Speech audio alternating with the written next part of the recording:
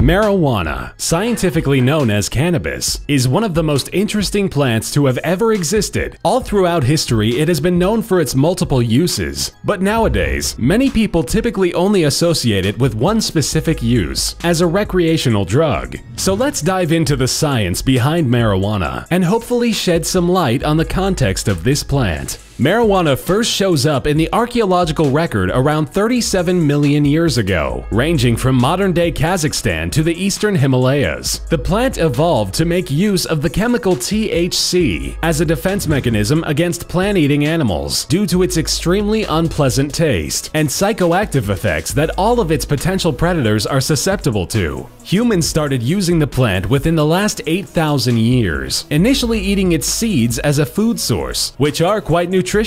It was later discovered that the plant's stem could be used to make high-quality fibers due to being tough and rot-resistant. These fibers are made out of cellulose and have been used to make durable items, ranging from clothing and rope to paper and bow strings, for thousands of years. And we know this because many products made out of cannabis have survived all the way to today, being used in societies ranging from Spain all the way to Taiwan before finding its way into the Americas with the Europeans. When it comes to the psychoactive properties of marijuana, it is made possible due to the aforementioned tetrahydrocannabinol, or THC. THC works by mimicking the effects of pre-existing neurotransmitters in our brain, known as cannabinoids. Cannabinoids are present in all animals, fish, reptiles, mammals, you name it. They work by altering the activity of neurotransmitters within the brain, which as a result causes the brain to function at a steady rate. In the case of THC, it will cause specific regions of the brain that deal with thoughts, imagination, and perception to heighten to a point where whatever your senses pick up and/or you are thinking about will become more enjoyable and interesting.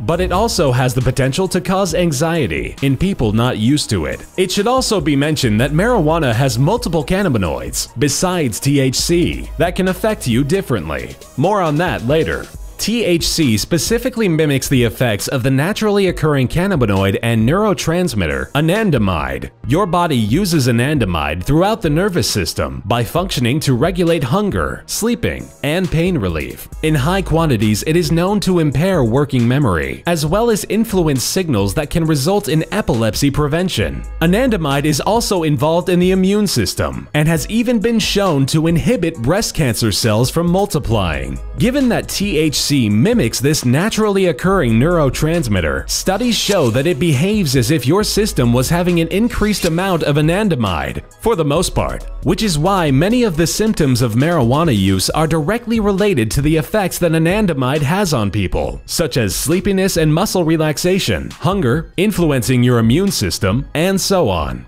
Though it should be mentioned, marijuana does have the potential to be addictive, but simply saying it's addictive can be misleading.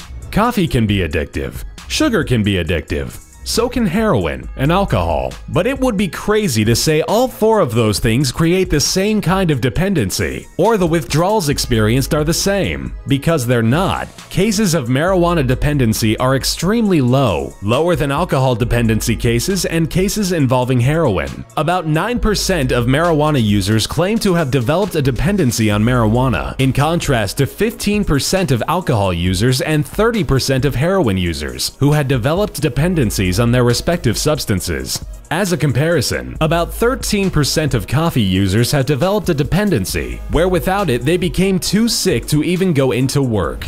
With that, unlike alcohol or heroin, there has never been a recorded case of someone overdosing on marijuana. In studies attempting to find the limit of THC consumption, scientists gave rats over 40,000 times the dose needed to get them high, and the rats only fell asleep for 3 days and woke up perfectly fine.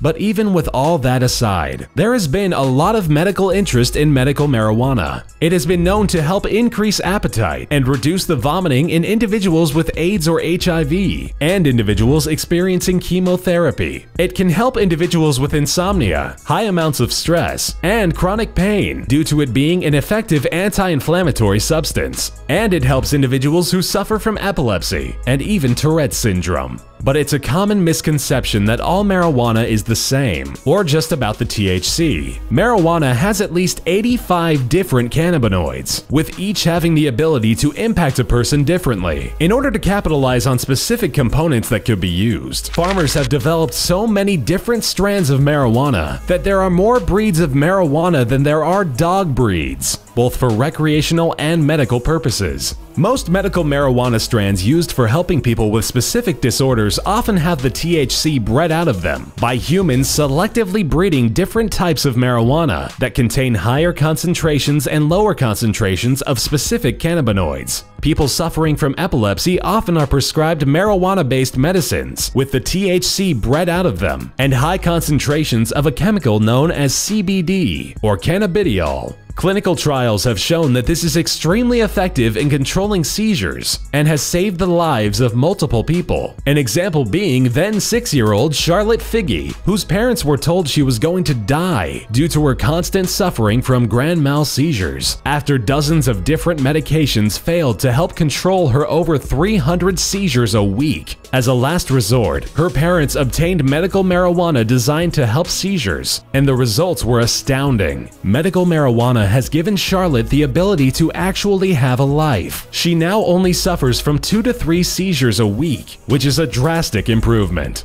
So right now, there is a massive push by the medical community to make use of specific cannabinoids found in marijuana. This is to help us combat health problems because it has the potential to be used to synthesize drugs that can help people who suffer from issues that can easily be prevented or controlled by increasing the amount of cannabinoids within their system that don't necessarily involve THC. Not to mention farmers, along with industries, who are also interested in being able to use the fibers to make products, such as clothing and so forth. So whether or not marijuana is something you're interested in for recreational purposes, it could still be something we take interest in for medical purposes and save a few lives in the process.